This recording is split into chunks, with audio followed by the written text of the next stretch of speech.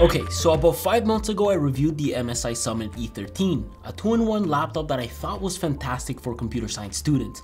It came with a pen, had a great design to it, and delivered super fast writing and reading storage speeds, but my main issue with it was the price. And don't get me wrong, it still is.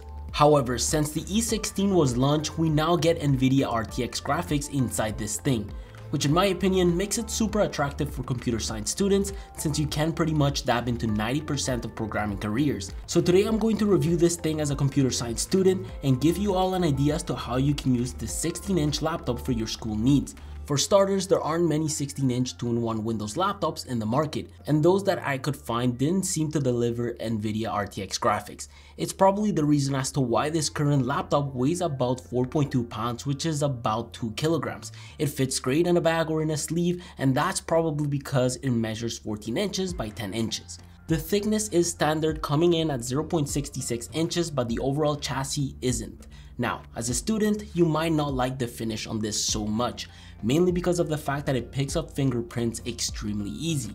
According to MSI, it is a CNC aluminum chassis, although after opening it up for a second time, I'm not too sure. Looks like an aluminum plate with a glued in plastic frame. But the funny thing is that the material still feels great like on the E13. And don't worry, tampering with this sticker doesn't void your warranty in America. Inside of it, we have thick heat pipes, which I really appreciate. 2 fans in the middle, as well as a Wi-Fi 6 card at the bottom, along a PCI E4 NVMe M.2 stick, which are replaceable unlike the soldered RAM sticks that rest on the other side of the motherboard. Probably my biggest issue with this laptop. But the speakers do rest on the side, tucking in this large 82-watt battery away from the heat pipes. The chassis itself does have some pretty good ports, that being an HDMI port and a couple of Thunderbolt 4 ports in case you want to connect up to 3 monitors and charge your device. Specifically with this USB-C 90-watt charger, which is not so compact. A bit hard to carry, although thanks to the fact that it is USB-C, you can always get something like the Aukey Omnia 100-watt brick. We also have a webcam kill switch, which I love about MSI laptops, an audio jack input, a couple of USB-A ports, and a mini SD card slot, which I know most of you won't use. With one hand, you can easily open this laptop, and remember that it rotates the whole way. The hinges on this are quite sturdy. With this 16-inch panel, these become looser towards the end of the fold. The display on this is absolutely color accurate, delivering about 450 pic nits of brightness and a very wide color gamut with 100% sRGB and 100% DCI-P3. In other words, say you're using Figma, Adobe XD, or even Sketch while developing a website or mobile app, well, you'll know your colors will be pretty accurate to what the designer had intended. Even when it comes to gaming, the colors will be extremely enjoyable to consume, and with a 120Hz refresh rate display, well, FPS games such as Halo are extremely fun to play. But keep in mind though that the panel can be pretty glossy. As for when it comes to studying and taking notes, the 16:10 aspect ratio helps.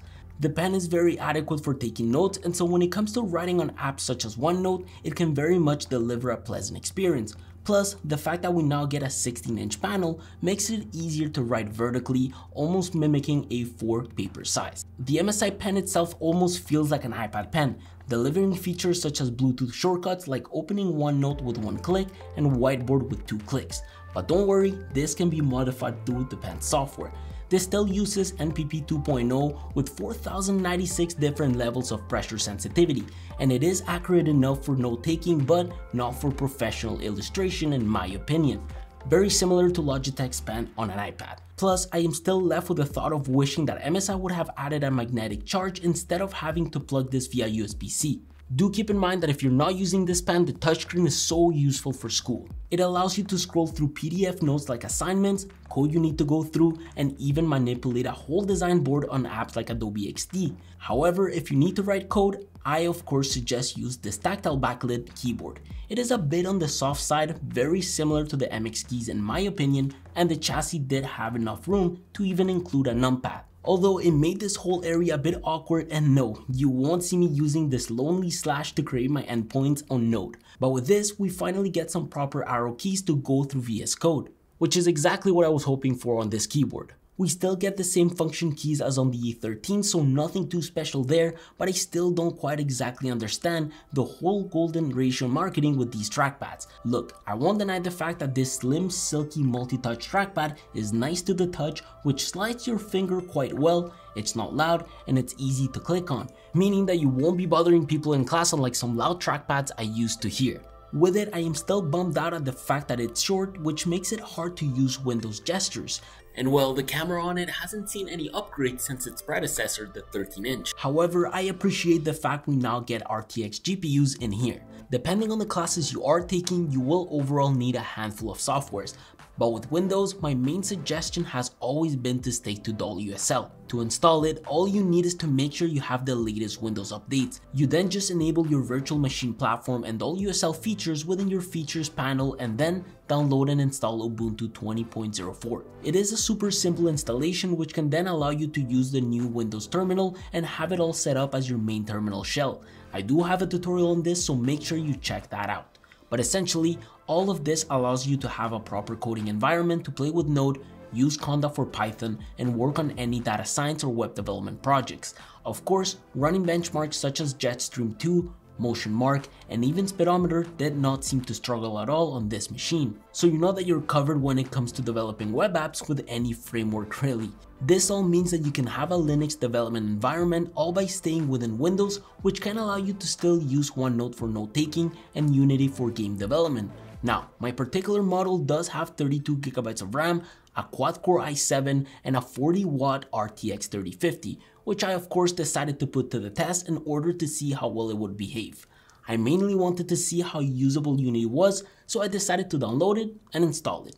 My goal here was to create a first-person shooter FPS template so we could take a look at build times. Creating the project did take a bit of time, which was around 30 seconds to make. Within, I was able to move around the world, edit objects like moving them, and even enlarge them, and all of this took place in my world once I ran the project, which by the way took 25 seconds to build and run. While playing, you can see that my GPU's 3D utilization fluctuates between 35 and 60%, but this small game did not seem to lag at all. Surface temperatures were fairly stable, which made sense since internally the CPU and GPU yield temperatures of 84 degrees and 72 degrees respectively. So the RTX does handle Unity quite well, but for more accurate results, I did run 3D Mark TimeSpy and Firestrike. With scores of 3,910 for TimeSpy and 8,623 for Firestrike, we were sitting between gaming laptops and office laptops in terms of performance. I was easily able to play games such as Rocket League at high settings, so if you want to game while you're waiting for your next class, you can easily do so by pairing an Xbox controller wirelessly. Now, I know most computer science programming courses are taught in Java, and I strongly suggest you stick with Windows on this instead of WSL, mainly because I know for a fact that most Java tutorials are on Windows. Thanks to Alexander Siskin, I was able to test IntelliJ on my end by running an open source project called RxJava.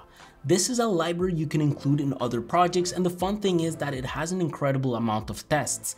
Now, opening IntelliJ on a big project with this machine takes anywhere between 10 to 15 seconds on average. Within, you can use the built-in activity monitor to take a look at how much CPU usage your project currently takes, as well as use the Analyze plugin startup performance tool, which will deliver the startup times of all the plugins you currently use on your machine.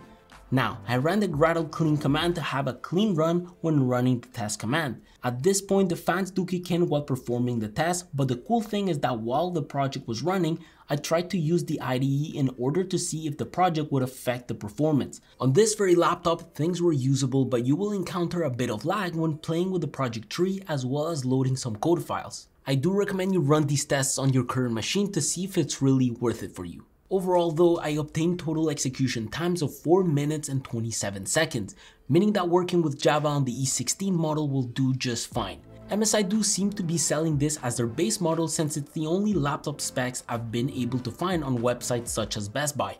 I do think that for the price we're getting a lot in terms of hardware, but I still need to conclude in terms of reliability. For computer science, whether you need to take notes, play games while you wait for your next class, and get all your coding done, I think it's such a good laptop to have throughout your 4-year degree.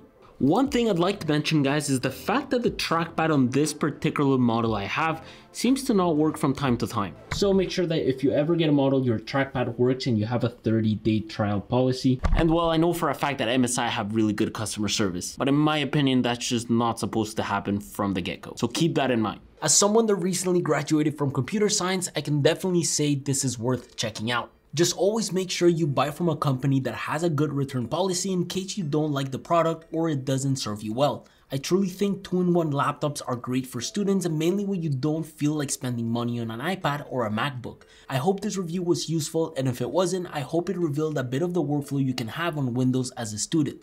I need to go pay my bills because we spent a lot of money on this office. I will see you all soon. Take care.